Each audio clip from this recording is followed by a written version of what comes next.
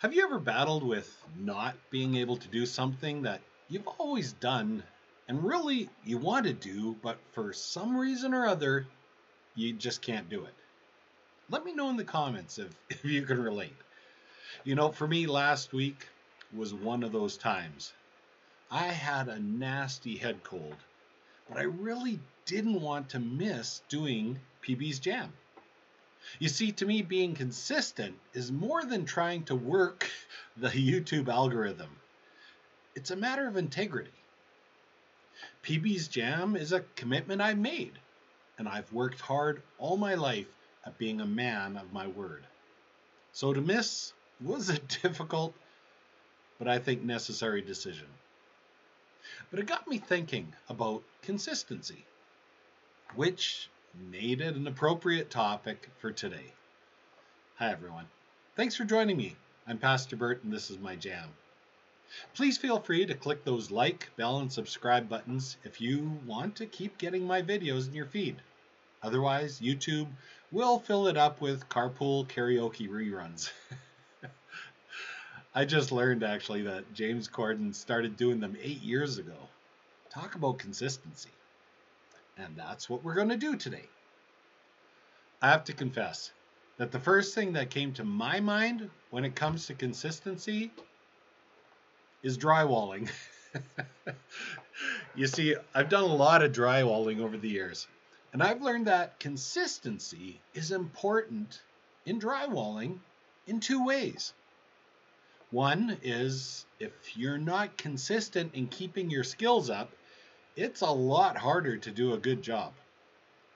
The other is if your mud isn't the right consistency, it's equally as difficult to do a good job.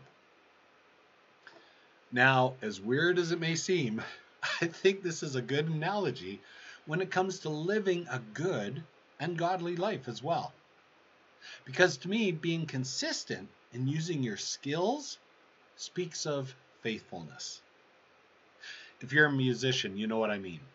You're consistent in practicing and in attending rehearsals, then you are being faithful to that commitment and calling, right?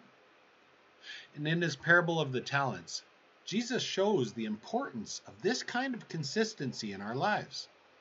While a talent in those days was a kind of currency, the parallel to faithfully using the skills and talents God has given us, I think, is obvious. When the two good servants in Jesus' story were faithful in using what they'd been given by their master, Jesus highlights his response. He says, "The master was full of praise. 'Well done, my good and faithful servant. You have been faithful in handling this small amount, so now I will give you many more responsibilities. Let's celebrate together.'"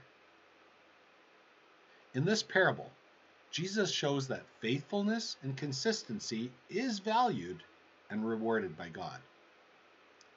But what about the other kind of consistency? How should our lives be like the proper consistency of drywall mud? Well, to me, this speaks to the integrity of a person's character. If the consistency of the mud is too soft, it'll run and make a mess. If it's too hard, then it doesn't bond, and things come apart at the seams, quite literally. So how does this relate to our character? Well, the Bible shows us that the ultimate goal for humanity is for us to follow and become like Jesus. So it's a good idea to identify how Jesus lived while he walked among people. Now, his closest friend and follower, John, said it like this: "We have seen his glory, the glory of the one and only Son who came from the Father, full of grace and truth." You get that? Full of grace and truth. Jesus was full of grace and truth. There's a balance, right? Not too runny, not too hard. Runny grace ignores God's justice, but hard truth ignores God's mercy. That's why it needs to be both in balance. Only then will we have the right consistency in our lives and character, faithfulness and integrity. I believe that when we are consistent in both areas, we accurately reflect God's heart to people and will hear his, well done. Let me pray for you. Father, thank you. Thank you for sending Jesus into this world to reveal your heart to us. God, Lord Jesus, I thank you for willingly coming and laying your life down to ultimately show the fullness, the extent of your love towards us. Yes, your justice had to deal with sin, but your mercy did it in a way, God, that you took it upon yourself so that we would be free from its consequences. And I thank you for that. And I pray for my friends today watching, Lord, that they would receive you into their lives so that they too could find that balance of living lives that are consistent with your word, that which pleases you, so that they too can hear that well done. Thank you, Lord Jesus, that you are full of grace and truth.